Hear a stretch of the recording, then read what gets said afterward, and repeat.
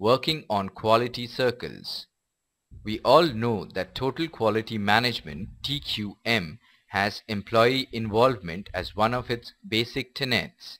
In this lesson, we will discuss quality circle, process of QC circles, and QC circle implementation. After going through this presentation, you should be able to discuss quality circles, explain the key elements of QC, classify benefits of QC, discuss roles and functions of QC, explain quality control process, describe QC circle techniques, describe QC implementation.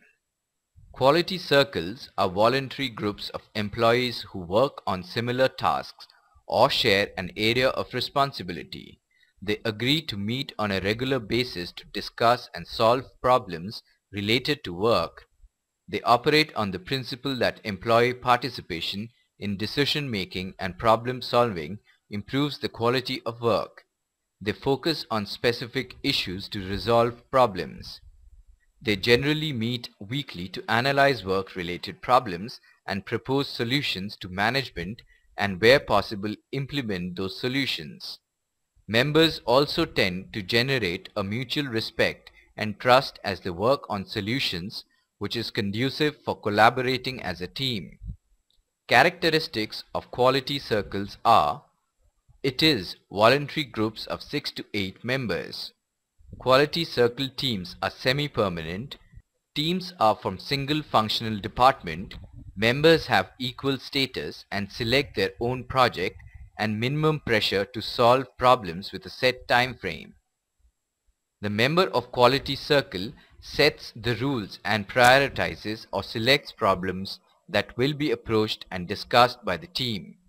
Professional bodies like the Quality Circle Forum of India and Indian Association for Quality and Reliability had been formed to create an awareness of quality circle movement in India as early as in 1970s.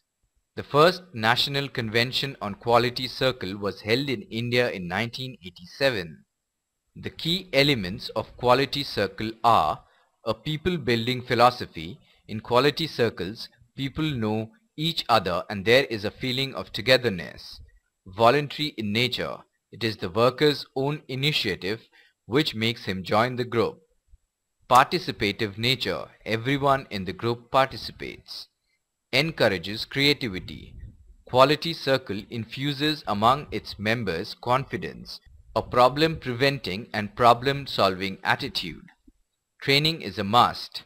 Members need to be trained for using problem-solving techniques like Pareto diagram, cause and effect analysis, check sheets, etc. Management support and problems related to work. Problems have to be related to members' own department or work area.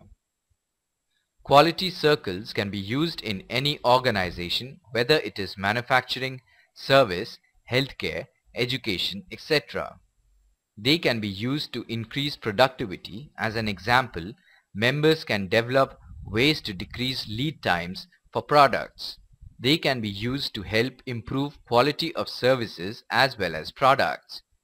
If there are issues, members can analyze the process and come up with solutions to make it better. This will improve quality and likely increase productivity as well. Establishing effective QC circles require considerable time and therefore a suitable organizational structure should be developed. Top management, being at the highest executive level, should extend all the necessary support to the activities of the QC circles. Next, Steering Committee. It is an apex body at the highest level of the unit or division which oversees the functioning of QC circles in the unit or division and serve as an advisory body. Activities of the Steering Committee are to take an overview of the operation of quality circles, to establish the program objectives and resources, and to provide policy guidance and direction. Next is a facilitator. He is usually a manager or a senior manager of the department. He is responsible for building and directing the activities of the quality control circles in his area and enthuse other executives also to get involved in supporting quality circle activities. The various functions of facilitators are to attend quality circle meetings at least for brief periods and to assist the leader in the training of the members of the circles and reinforcing the leader's skill. Leader. A leader is chosen by the members of a quality control circle among themselves and could be the natural hierarchical foreman, supervisor or charge hand or any other member. The various functions of leader are to train the members with the assistance of the facilitator to maintain a high degree of cohesiveness in his team. Next is members.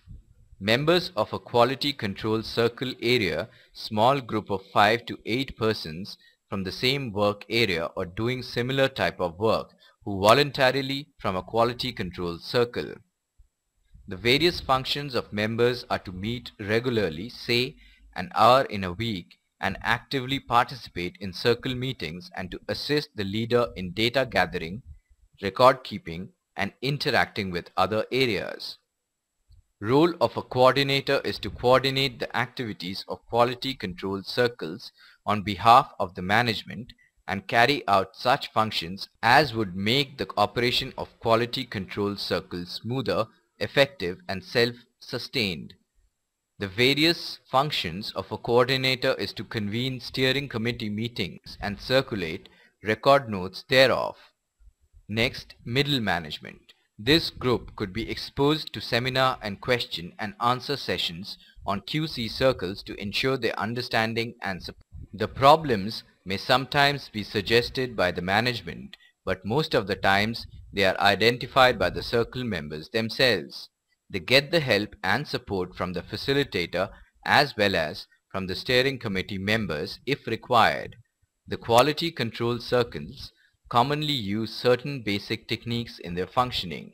They are brainstorming. It is usually a group activity, although the principles can be practiced by an individual on his own. A group of people not only provide a wider range of experience but also ensure cross-fertilization of ideas. It has 4 main stages. First, stating the problem.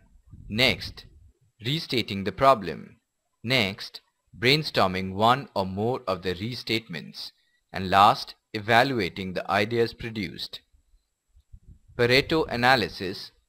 It helps in the identification of the vital few from the trivia, many at a glance, when projected using a column graph named after Pareto. Cause and effect Ishikawa diagram. It is an investigation tool. In an Ishikawa diagram, a systematic arrangement of all possible causes which gives rise to the effect are made. Before taking up a problem for a detailed study, it is necessary to list all the possible causes so that no important cause is missed. Check sheet. It is made to gather data easily and to make the same automatically translated into easy-to-use form. Histogram. It is a graphical representation of variations in measurement of any attribute of an entity. Dividing a group of measurements or observations into several groups on the basis of certain characteristics is called stratification. Control charts.